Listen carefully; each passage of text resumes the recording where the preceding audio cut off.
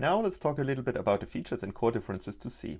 So this is a non-exhaustive list, but it's pretty complete, I would say. And what we will do throughout this next 5 weeks is that we will go over all those features and try to understand the basics of them, at least starting from today. So a key thing that I want to point out, a key distinguishing feature, is the object-oriented support. We already heard about the input and output streams and the namespaces. So that's not too much. One thing that I want to point out here is that there are new data types that are syntactic sugar and make our life easier, such as real strings now. And then a couple of more stuff, particularly the standard library, which we looked already at the first functions, which includes abstract data types that we may find very useful. So let's get started with some core differences that you will find beyond the list. First of all, the file extension. In C we had .c and .h for header files. In C++, there are sometimes a little bit differences, so depending on the people who are using it and projects. Typically there is .cpp, C++, right? And there is CXX, sometimes I guess it comes from extensions. .c for uppercase, and rarely you find that one. And for header files you typically have .hpp as a standard. Yeah, you should use .cpp because that's the most common used extension.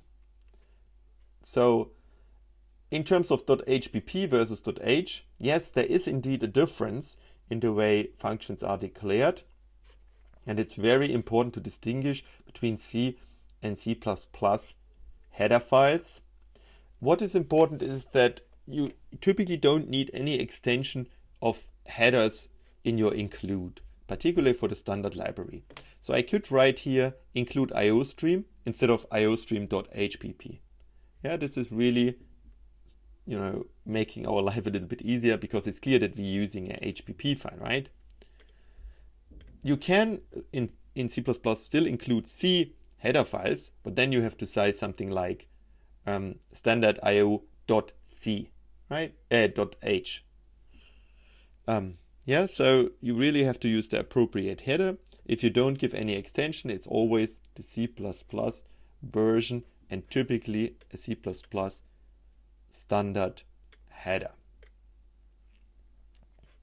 Yeah, I'd say a really bad thing about C++ is that when you make errors in your code, the errors that you get printed can be extreme. And I'm talking about many pages for a single syntactical error.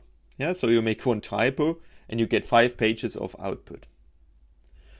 So my personal advice is, if you don't understand what's going on, first of all, have a look at the first error that you encounter, the same as in C, right? Have a first error, try to fix this first error that is encountered.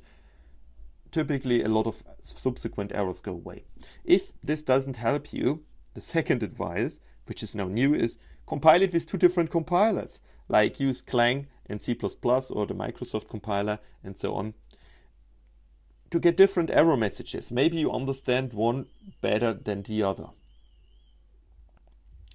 Yeah, and as I said, we will discuss, these differences over the next couple of weeks. So a very useful feature is function overloading. Before, when we had 2 functions, like a function square, we could not reuse an identifier like a variable or another function with the same name, all by the signature was different.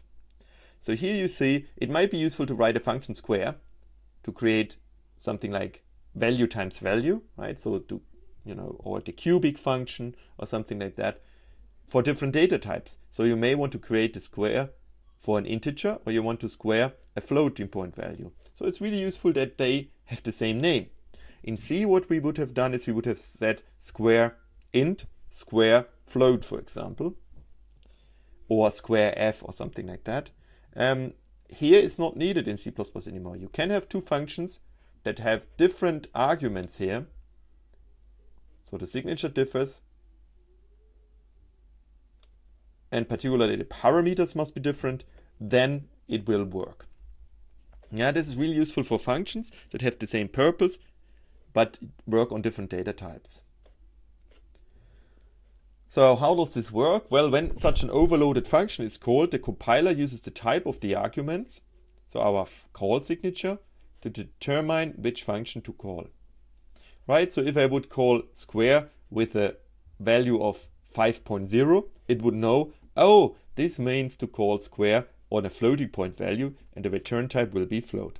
If I would have called square on a value like 30, which is an integer value, it would have called this function over here and have returned an integer. Sometimes it can be a bit confusing, it can be rather confusing, because data types can still be implicitly casted, and you can have a new option which is defaults in C++, which we will talk next. What are defaults? Well, you can have default values that are assigned to function arguments in the prototype declaration that are used if such a value is not provided. So if I have, for example, a function like boxvol, I can say it has, the first argument is len, and then it has a width, but this has a default value of 2. And then it has a height, which has a default value of 3. Right, so that means this function can be called with either 1 integer, 2 integers, or 3 integers. So as an example, I can call boxvol with 10. Now the compiler knows I have to fill into the variable length 10, and in width and height the default values of 2 and 3. If the second value is given 10 and 5, then it will override here width from the default of 2 with the value 5, and so on. Yeah, you can only use defaults at the end of the list of the signatures. So I cannot say length has a default of 2, but width has no default. That doesn't make sense, yeah? Because then the compiler wouldn't know from the order of missing arguments which variable should be filled with the actual function call parameters. Yeah, so it's true that only the last ones in the list, and as many as you like, can be default values.